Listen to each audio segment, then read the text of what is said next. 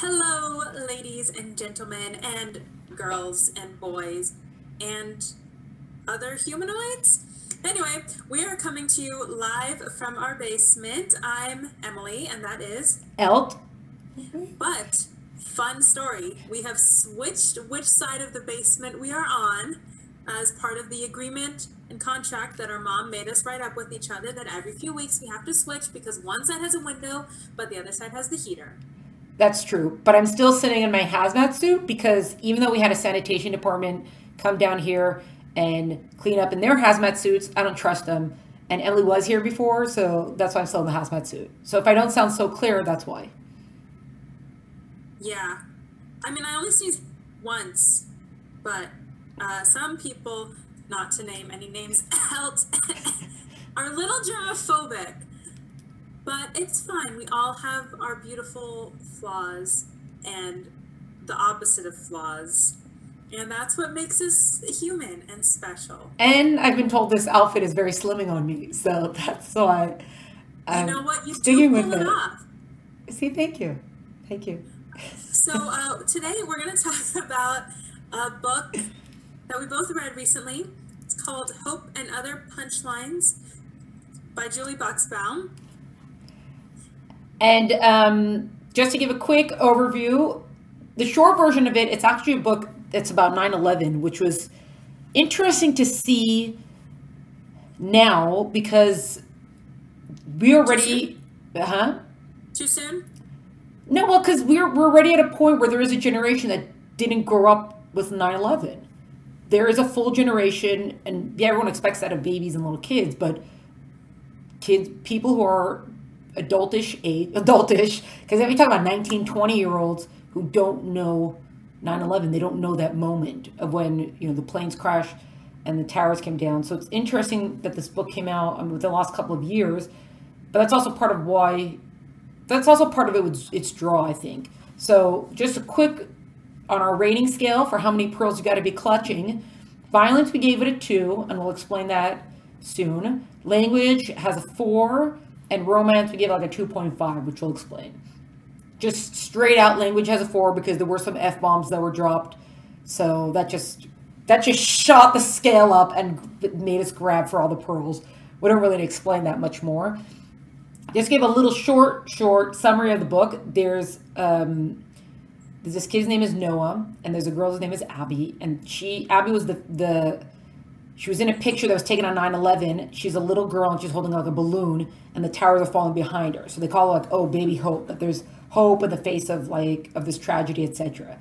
So Noah's obsessed with finding the other people who are in this picture, and eventually we find out that one of the people in the photo is his dad.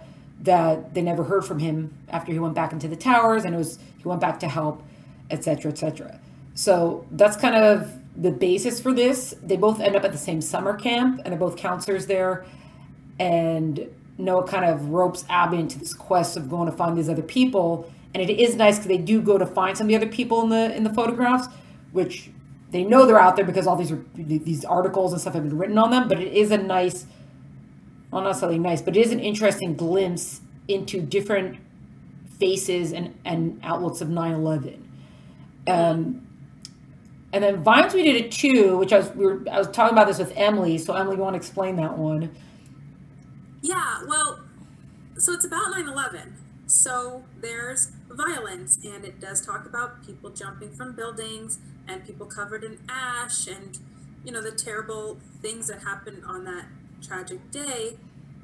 But it's in context, but it's a little bit of a different context than like Lord of the Rings war, between orcs and elves, because it's something that really happened. It's something that really happened recently, and it feels a little bit more personal than even like World War II, which is also something real and something that happened recently. But it's a ton of soldiers in battles, and you know that soldiers in battles are going to get hurt. Right. But these are innocent people at work or just walking around. So it for especially a younger teen, because this is young adults, so especially for a younger teen, the idea of you're not reading about a woman jumping from a building, which is something you can picture and might be a little bit more real.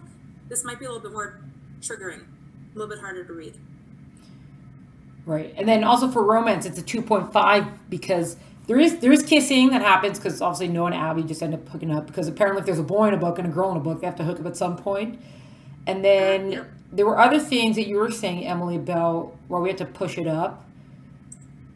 Oh, yeah. Well, so Abby works at a summer camp. Abby and I work at a summer camp. That's where a lot of it's set. And there are older counselors who are talking about hooking up with each other. And what Noah's gay best friend on several occasions talks about older guys. And one guy says, I want to have his babies, which is maybe someone should explain to him how babies are born. But I think Abby also makes a similar comment about, oh, I want to have his babies. So sex and a little bit of an older understanding of romance is there, but nothing explicit. Like they don't have sex. We don't see people hooking up, but it's talked about. Yeah, and also because sometimes teens do talk that way. Just sort of kind of jokes or whatever that they make do move in that direction. Yeah. We also, I think overall we agreed that we sort of had mixed feelings about this book because on the one hand you do have it was, I guess weird to use the word nice, but we liked the idea of the book that first of all it takes place with 9/11 and it made the story like real again, especially for us that we lived through it. But it really did. I think it really did bring home the loss and the after effects of 9/11 in a pretty good in a very real way. You didn't have to rely adding in the comedy element to it, or adding in the teen summer camp element to it kind of balanced it. So you weren't relying on certain sappy cliches. You didn't have to trick us into feeling for these people in the book. But there was also, I don't know, there was something else about it that it didn't, like that I wasn't totally sold on the book. Yeah, I found my biggest thing was that I just couldn't empathize with the teenage characters, and in fact I found myself empathizing with the parents a little bit more, which was frankly worrying. I know, because I don't want to be so old that young adult novels feel young, but then I realized these kids like were born on 9/11. I remember 9/11, so I am really in a different generation now when I am a little bit older. So once I got to a certain point in the book, I couldn't put it down and I really enjoyed it. But to get to that point, to accept that the way that these teenagers were thinking was valid, because, oh yeah, they're teenagers and they're kind of dumb and this is how their minds work. Also, I was not that stupid as a teenager, just to be clear. I was very mature for my age. Yeah, obviously, yeah. But this is apparently how other teenagers thought. So once I just accepted that, okay, they're younger, they're going to do some stupid things that I don't agree with. The only thing that I had like a major problem with was that some of the plot was hinged upon miscommunication. Yeah, I don't go for that either. Yeah. It's just not very strong, and it's not, unless you've given a very good reason why why this one character won't share something personal, or why this other one can't talk to another one. Miscommunication isn't good, because as a writer you can make your characters do anything. Right. So why are your characters not talking to each other? Yeah. It also it feels like it's not, I don't want to say it feels cheap, but I guess cheap, because you're like, all you had to do was give one more line of communication either in the dialogue or whatever it was, and it would have cleared up so much that some other silly stuff then doesn't also have to happen, because so many not good things usually happen when there's a miscommunication. You see that so much. The other thing that people also, they don't like when someone's like, oh, I didn't tell you because I was trying to protect you. I think we've gotten to the point where most people hate that line, where it's just, even though we do know that there are times we don't tell people stuff, it's usually because we're not sure how they're going to react. But in this situation, like Noah saying like, oh, my dad's in that photo, I didn't feel like that was going to change the relationship. I think if anything, she might have been more prone to helping him find the other people in the photo. Yeah, I did not. Yeah. I also want to mention, we haven't talked about it much, and I don't know if it's come up in our other episodes. There's drinking. For sure the characters drink, and I don't think drugs, but there is drinking. So that's just something to also, I think, think, be aware. We don't have a specific rating for it, but these are not people who are of the age to be drinking, and they go to parties, and drinking happens. So it's just something to be aware of if that's not the kind of thing you want to be reading or want someone you know to be reading. Oh yeah, that's a good point. Especially because it's in a very like this is what happens kind of way. There's not necessarily a big deal surrounding it. Yeah. Yeah. But I ultimately liked it, and I think I would recommend it to someone because it was thoughtful. And you're right, even though I was alive during 9/11, I think I was 9.